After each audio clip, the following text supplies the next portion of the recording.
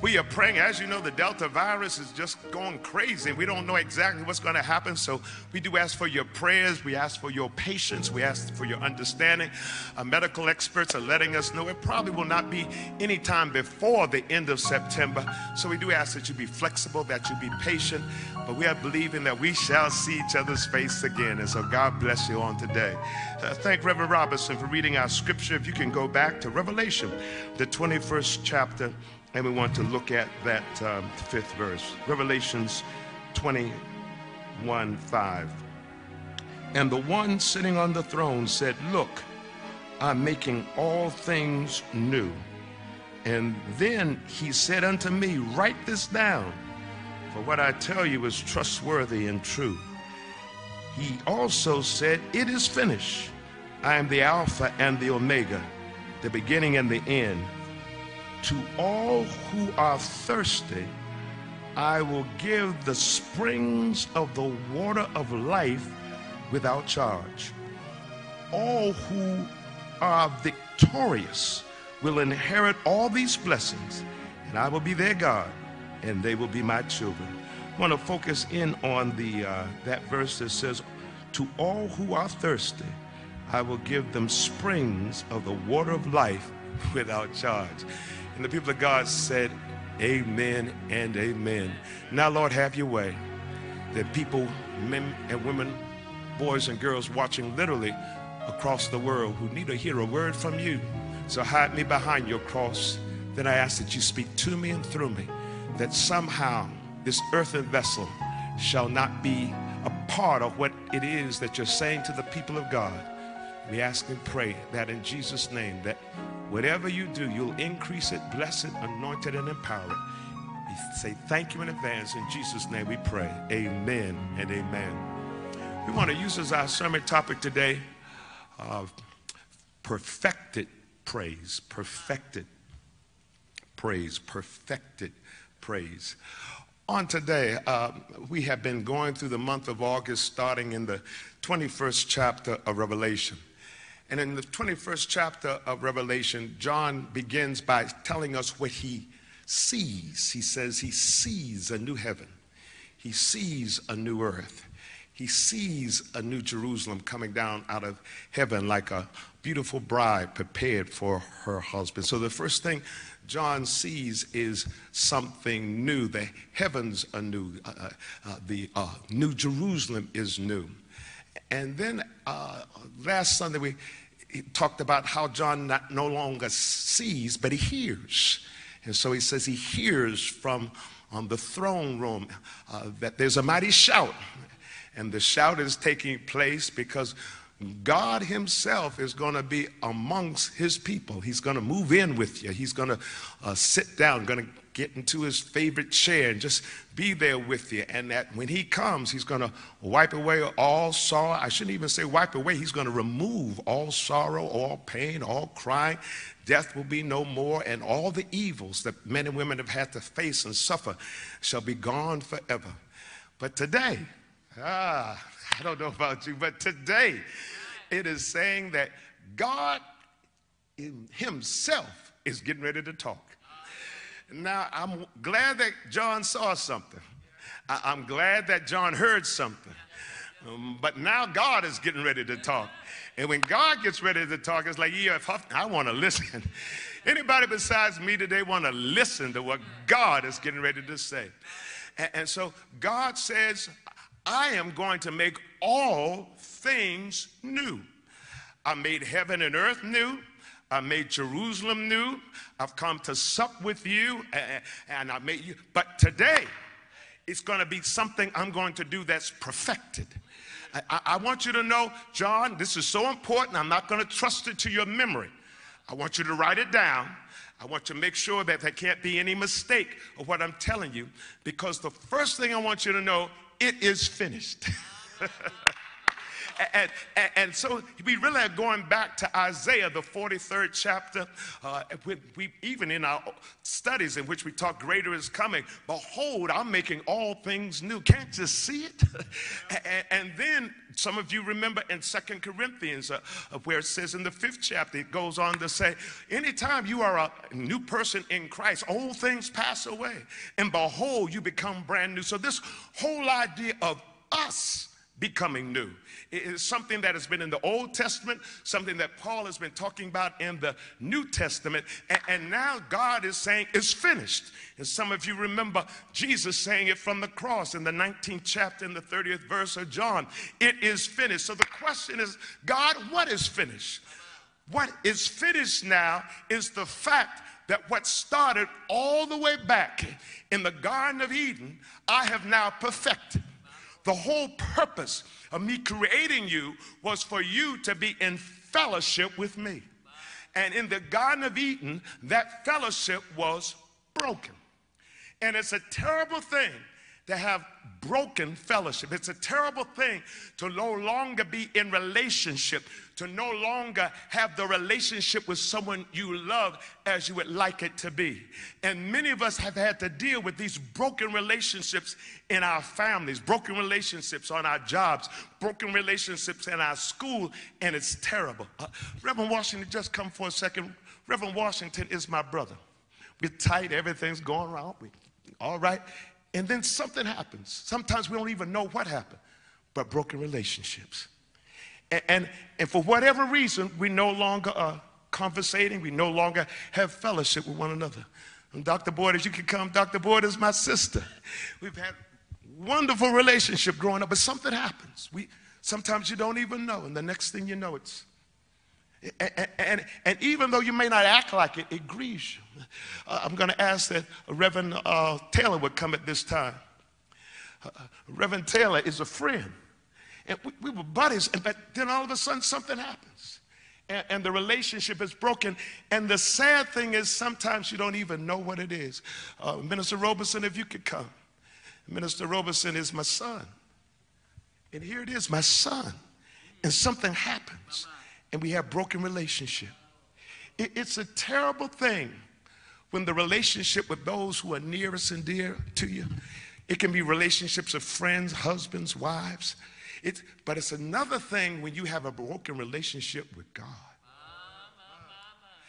And God is saying in the Garden of Eden, Satan caused men and women, boys and girls, to have a broken relationship with me. And if you go back to the 3rd chapter of Genesis, you see that everything God created was at the disposal of Adam and Eve, everything. So if you could imagine this church, everything that's here is at my disposal. Not only in this sanctuary, there's 70,000 square feet of this whole complex, whole church area. So everything on the 3rd floor, God says you can have. Everything on the 2nd floor, everything in the sanctuary, everything in the basement. Not only that, we have 80 acres of land. All 80 acres of land you have access to. We have 10 buildings. All 10 buildings you have access to. Everything that is here, it's yours. I've given it to you. I want you to enjoy it. But the only thing I ask that you will not take part of is this one plant. Everything else, that one plant. And you're fine. Everything is going good. And then Satan, the deceiver, comes and says, you mean God told you you can't have none of this? Satan always exaggerates God's blessings in the sense that he's trying to make you think that the love of God does not extend to you in this fullest extent. So he's trying to limit what God has for you and the love that God has to you. And Eve says, no, that ain't right, you deceiver. That you know that's not right. The only thing I cannot partake of is this. And that's the knowledge of good and evil. And because of this, God says, just trust me. You should not partake of this because this belongs only to me, God. And so everything else but that. And I don't know about you, but if you had a mother and father like me, we lived in the Roxbury section of Boston, Massachusetts, Reverend Washington, and Boston was kind of like, Roxbury was kind of like Southeast, and we lived there when I was 6 and 7. And so when it got dark in the wintertime, about 5:30, my mother would say, you have to come in when the street lights come on. But in the summer, she would say you would have to be in by 7 o'clock. It would be terrible. 2 more hours of sunlight, everybody else is playing. My mother, and I couldn't go further than her eyesight. My nickname was Greg. Greg, come on in. And my friends would look at me. You got to come in. And yet, Mom, I don't want, come on in. And then I walk in all mad. You ain't fair. You don't treat me. All the other kids' parents, let them stay outside. You so mean.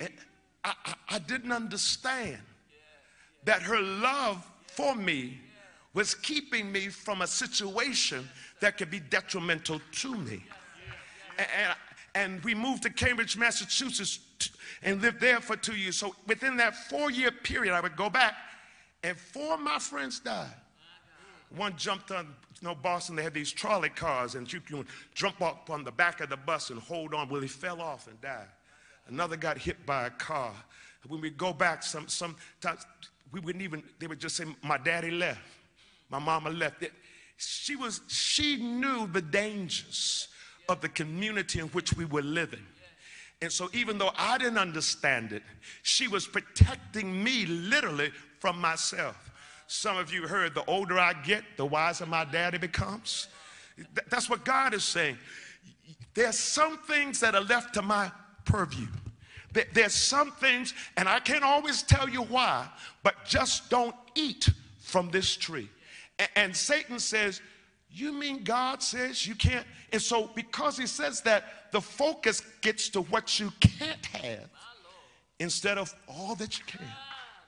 The focus is not the 70 square feet, 70,000 square feet. It's not the 80 acres. It's not the 10 buildings. It's not the vast expanse of but your focus is, I can't have that. And Satan says, the only reason you can't have that is because God knows you become like him if you try it. You mean I can become like God? He's not fair. Let me have some of this.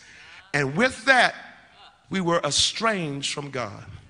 With that, we disobeyed and sinned from God. With that, sometimes God is just trying to let us know, be very careful. I'm telling you some things for your good, but our human nature wants us to go back to things God says we shouldn't have. And when I was at Hampton, Reverend Dr. Boyd, I just started smoking for just a month. And at that time, there was no stigma against smoking, no Surgeon General's report. So it was not a stigma. I just wanted to start smoking and started smoking every day after dinner in the cafeteria. And it began to feel good. The food kind of had a different taste to it. And then I started running, Reverend Robinson. I was just running around the track, just trying to stay in shape. And I was noticing, Elder Case, that I used to be able to run a mile with no problem. But then half a mile, and I began to say, I got to stop. This isn't good for my health. And the thing I realized, this is just after a month, I had trouble stopping. Yeah, no, smoking is not going to get you out of heaven, but it will get you there quicker. And you have to be very careful. Some things that God restricts or questions or has us not has to do with the fact he knows the results. It is addictive. Anything that's addictive means it controls you and you do not control it. And God is putting cautions. In life, there will be things that you will become addicted to. And sin is addictive. And don't fool yourself. And the longer you're in it, the more you glory in it, the more you like it, until one day you try to get out. And just like my smoking, it's harder to get out than what you think. That's why you need a Savior. If you could get out of it on your own, you wouldn't need a Savior. But the mere fact you can't get out lets you know that you need someone that can help you out. And so when God said, after the relationship was broken in the Garden of Eden, God sent his prophets. And they told us what God was saying, but we didn't listen. And then God sent his son to show us his love for us, but we didn't listen. And so in Revelation, God had to send his judgments like he did against Pharaoh, but we still didn't listen. And so finally, God is saying the judgments have all ceased. The verdict has been cast, and now I've made a new heaven and a new earth. And now I'm going to be with you, and I want you to know it's finished. I have perfected what I've started. What I started in the Garden of Eden that you tried to cancel has now been perfected. I have now perfected the fact that it is finished, and I am going to be with you forevermore. What was broken now has been put back together in a perfected way. And anytime God does something, it's perfect. That's why we're calling it perfected praise. And if anyone wants to praise God for the fact that you have been reunited with him, all things have passed away, it's finished. All things have been made brand new, it's finished. John, write this down. It's finished because I am the Alpha and the Omega. Those of you who alphas know or know the Greek alphabet, alpha is number one. This is not meaning first. Some of you watch the Olympics, and it's a case by which persons were striving for the gold medal. This is not about being first. When he says he is the Alpha, it means he's the source of all things. I am the first. And in other words, my mama and daddy are my alphas. They are the source of my being physically. But God is saying, before your mom and daddy, before your grandmama and dad, before your before you're going all the way back to Adam and Eve, I was your source, and I am your source. I am your beginning. And then he says, I am the Omega. And so for those of us, Omega, he is the end. And it does not mean the end in the sense, it doesn't mean like a dead-end street, you're at the end. It doesn't mean you come to the end of a book at the end. It means I am the goal. So during this football season, training camp is just starting, and the end of every team is to be the Super Bowl winner. Even though some prognosticators say that this team has no chance of winning, their Omega, their goal, their end is to be the Super Bowl winners. God is saying the goal, that the end is that I will be the source of your life. That in the end, yes, you'll have goals and what you want to achieve in life, but in the end, it has to emanate from me. I am the reason you're existing. I am the reason you're alive.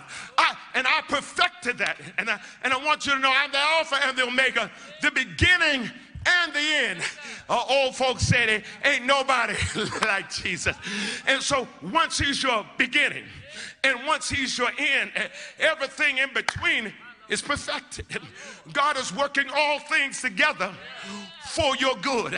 God wants you to know the relationship that Satan tried to break through the love and resurrection of his son, Jesus the Christ.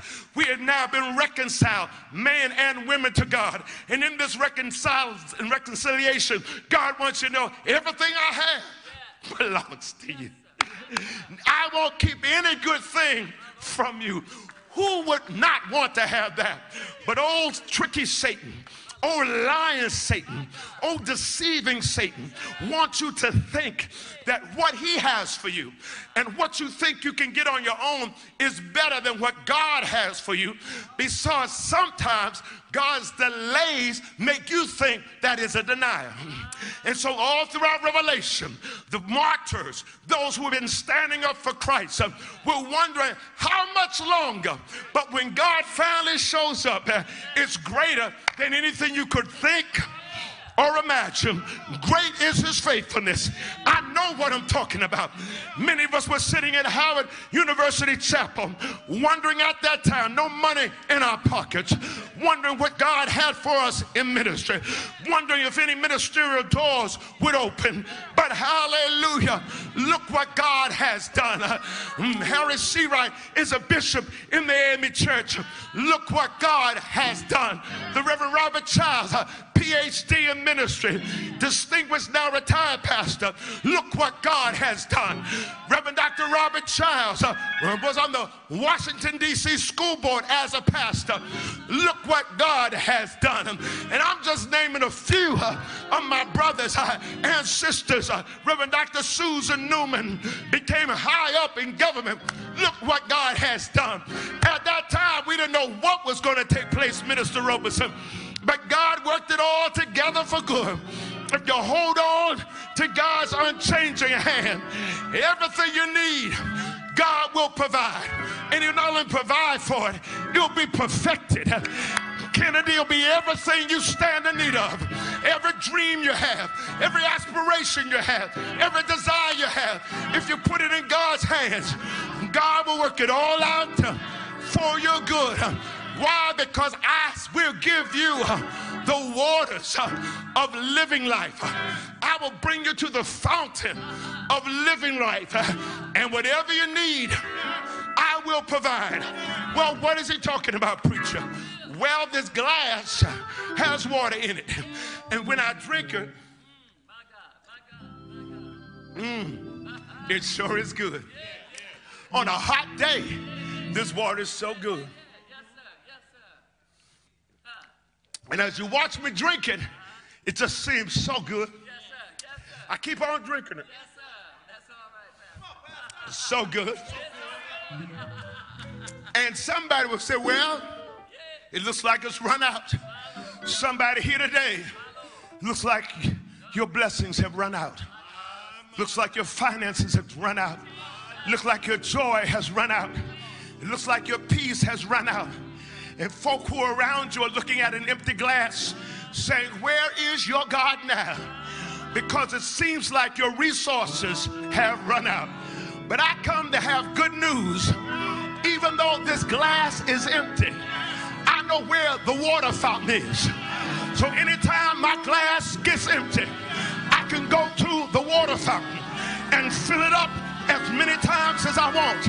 God is letting us know in our lives you have access to the very fountains of the living of God. So whatever you need, God has it. If you need more power, God has it. If you need a joy, God has it. If you need a healing, God has it. Whatever you stand in need of, God says my power, my blessings, my anointing, my favor does not run out. Just go to the fountain. It's a fountain that will never run dry. Yeah. Where did it come from? Well, it flows from the highest mountain. It goes to the deepest valley. How did it get there? Somebody hung high, stretched wide. They put his body into a tomb, and there he died. But early Easter Sunday morning, it was perfected. That's when Satan tried to kill, was perfected forever and ever. And one day, when this life is over, we shall see him face to face. Yeah, we shall see our perfected selves, our perfect selves. Mortality shall take on immortality. Sin shall take on blessings. Death shall take on life. And we shall live. But until that day, hold on. Your blessings, your power, your joy is on the way. And God will perfect it. That's why you can praise him. That's why you can praise him. That's why you can praise him today. That's why you can praise him today. That's why you can praise him today. Whatever it looks like, always remember, it's not what it looks like. The glass may look empty, but if you know where the water fountain is, you can drink again, again, and again. Has anyone ever had their cup run dry, and you did not know how you were going to make it, and God showed up. Sometimes that's why we sometimes say that if you never had a problem, if you never had an empty glass, you never know that the Lord can solve it. And through it all, you will have some empty glass days. You'll learn to trust in Jesus. You'll learn to trust in God. I'll never forget, it was a time by which Reverend Taylor, we didn't know how we were going to pay our rent. And just finished seminary. And sometimes I would just listen to Great Is Thy Faithfulness, Dr. Boyd, just so I could be encouraged. And we were serving at Hemingway Memorial AME Church under Reverend Dr. William R. Porter and Mrs. Porter in Chapel Oaks, Maryland. Came back from the evening service. Rent at that time I think was maybe $225 a month. We don't know how it got there. But when we got back from church, $200 was under our door. We thought our glass had run dry. But God miraculously filled it up to give us one more drink. Someone today, in this third Sunday of August, get ready. This week, God's going to fill your cup. This week, the miracle you've been praying for is on the way. This week, God's going to provide for all of your needs according to his riches and glory. This week, Reverend Robinson, Isaiah shall be healed in Jesus' name. This week, God is going to move in such a way by which you'll know he's in charge. This week, Reverend Taylor, the door shall be opened, the way shall be made, and everything that seemed to be blocked, God is going to have you walk through, and you're going to be able to walk through with the shout. I don't know who God's speaking to today, but today, God wants you to know you can trust in Jesus. You can learn to trust in God.